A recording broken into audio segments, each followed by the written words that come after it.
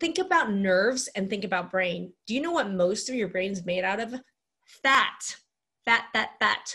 So is it important consumption of healthy fats to actually allow these cells to actually grow or heal? 100%.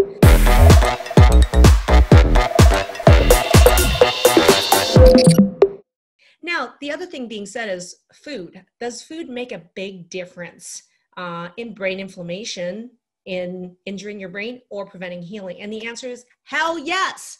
I know that Diane was asking in the group multiple places, does food make a big difference? Does food make a difference in autoimmunity, brain injury? And the answer is yes. So we know that certain foods absolutely can trigger inflammation, period. And how many of you know that when you eat a certain food, that you can feel mental health symptoms like brain fog, okay, or depression and anxiety or palpitations, right? So you tell me that food doesn't have an impact upon your brain function and healing. It absolutely does.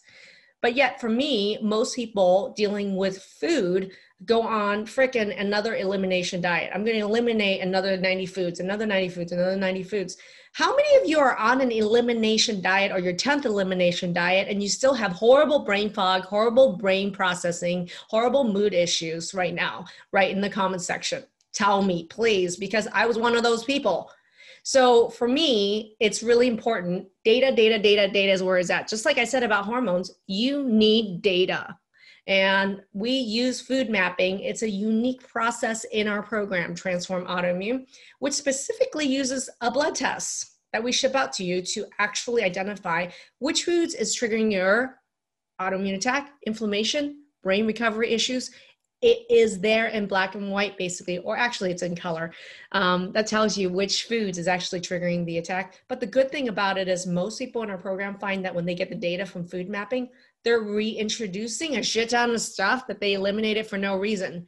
And do you know what happens when you eliminate hundreds of foods for no reason? Is that you become more and more nutritionally depleted, okay? Which is why, for me, a huge part of why people don't heal from brain injury is nutrient and depletion. A lot of vitamins and minerals get depleted like crazy from people on elimination diets.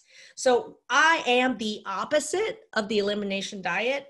Our program and me is all about using data, scientific data in food mapping to show you exactly which foods to remove, but how many more things you can reintroduce and find joy in cooking again and healing your brain and your family's brain while you're at it, right?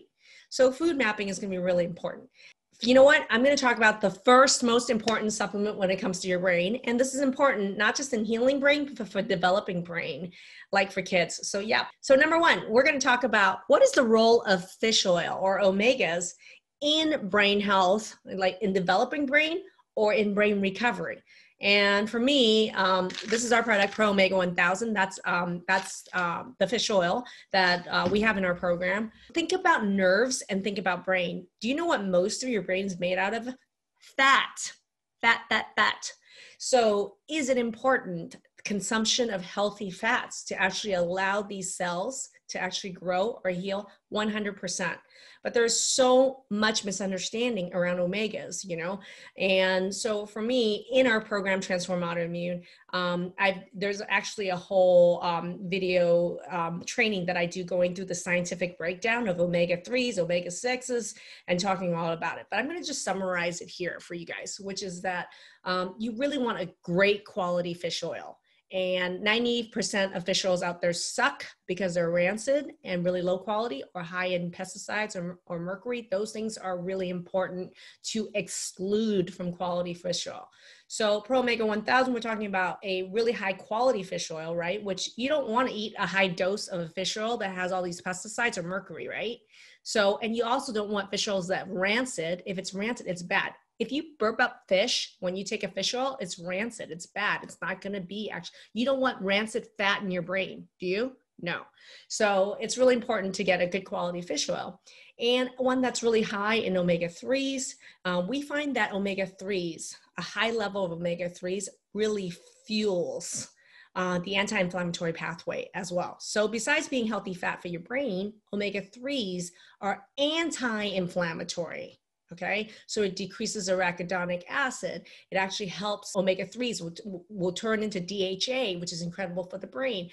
It will also turn into downstream something called SPM, another molecule, which is incredible for anti-inflammatory. Monica says complete nutrient wreck before, Maggie. Now returning to food and my health. Thank you for all the alumni who are joining us here. But anyway, what I'm finding is that in fish oil, you want a really good quality, right? We carry Pro Omega 1000. I also like it because it's 1000, and it's really easy then to remember how much you need to take. For me, the ideal dose to really help in brain injury, and it's also the same dose in autoimmune disease, right, is about 3,000 to 4,000 IUs a day. And what I tell people in our program is to take 3 of these a day. 3 of these bad boys a day is 3,000. And then we work on using diet for the remainder of the 1,000. So 3,000 milligrams of a quality fish oil. This one is 1,000, so it's easy to calculate. So it's 3 of those a day. I personally take 1 in the morning. I take 2 at night. That's going to be really important for brain injury recovery, period. Okay. And so this is amazing for that.